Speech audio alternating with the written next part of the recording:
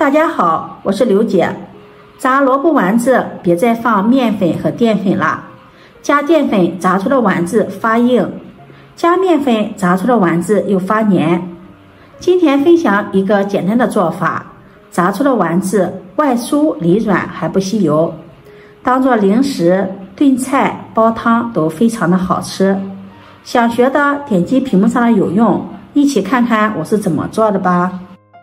首先我们准备一个青萝卜，一个胡萝卜，清洗干净后去头去尾，再用削皮刀削去外皮。这个萝卜皮口感有点微辣，而且萝卜皮有一点老了，有一些黑色的东西清洗不掉。把胡萝卜皮也削掉。去皮后再准备一个大碗，把萝卜用擦丝器擦成细丝放在大碗中，刀工好的也可以用刀切成细丝。俗话说冬吃萝卜夏吃姜，不劳一身开药方。天气寒凉，我们要经常吃些萝卜，对身体的好处非常多。一个青萝卜擦了这么满满的一大碗，青萝卜丝颜色碧绿，看上去非常的漂亮。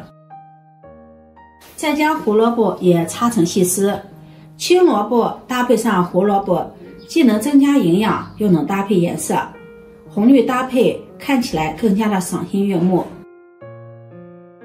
锅中提前烧水，往里面加入一勺食盐，再淋上几滴食用油，搅拌均匀。水开后倒入萝卜丝，焯水1分钟。加入食用盐可以去除萝卜中的异味，加入食用油可以锁住萝卜丝的水分，营养不流失。1分钟后把萝卜丝控水捞出，萝卜丝不要焯烫的时间太长，然后放入凉水中过一下凉。过凉后挤水捞出，水分也不要挤得太干了，保留一些水分，这样吃起来口感更好。挤好后把它放在菜板上，再用刀把萝卜丝切碎，这样方便丸子的成型。再用刀把它剁一剁，剁得碎一些，也不要剁得太碎了，像视频中这样就可以了。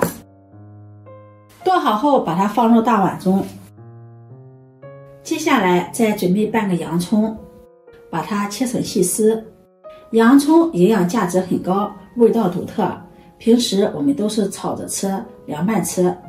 丸子中加入洋葱，无论是味道还是口感都是超级的棒。再把它改刀切成小丁，尽量切得碎一些。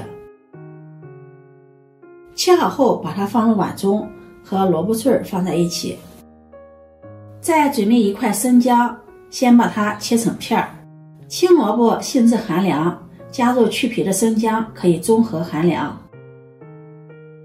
再改刀切成细丝，最后切成姜末。切好后放入碗中。再准备一把清洗干净的香菜，把它切成香菜末。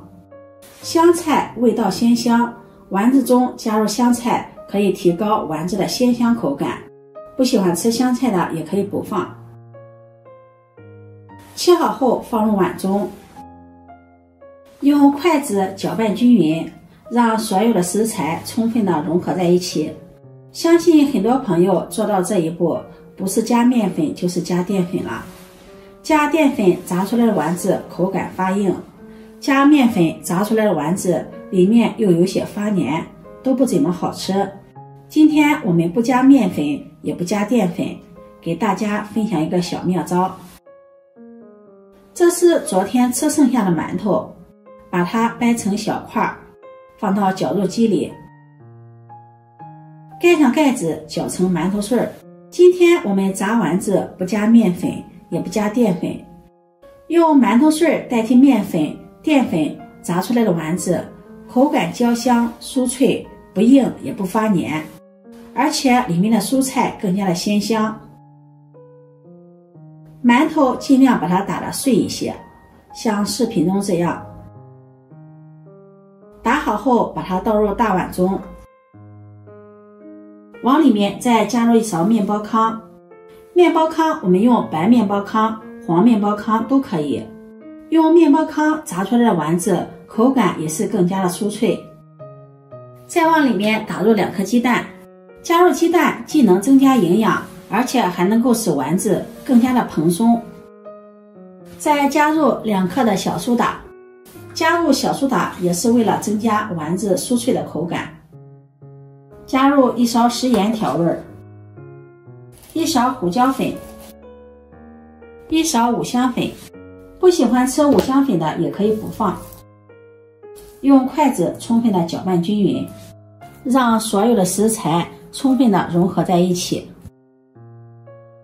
多搅拌一会儿，一直搅拌至菜糊粘稠、抱团，像视频中这样。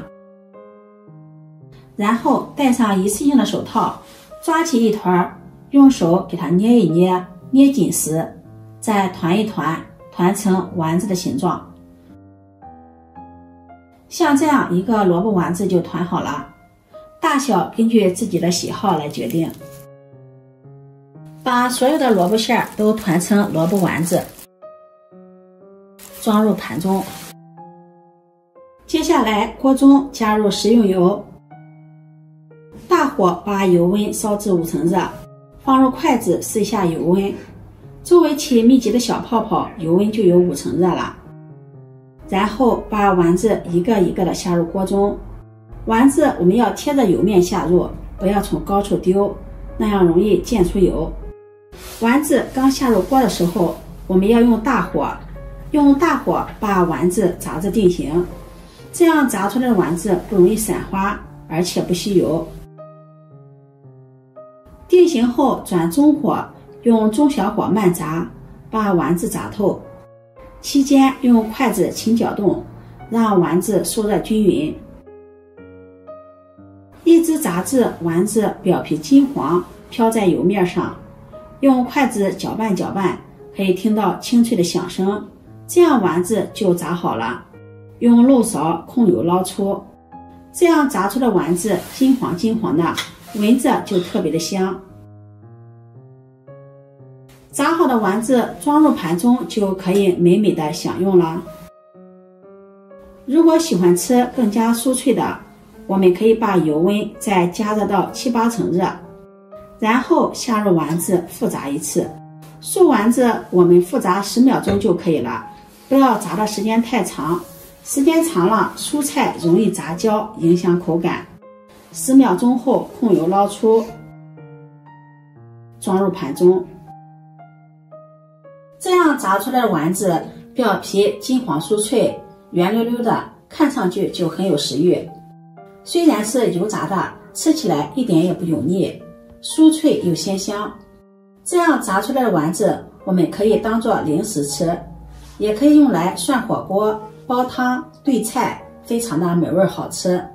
掰开看看里面，蔬菜特别的鲜香，而且没有一滴油。用馒头碎炸出来的丸子还好消化，吃多了也不怕。如果你喜欢，就收藏起来试试吧。喜欢我的视频，记得点赞、关注、转发，点我头像可以看到更多美食视频。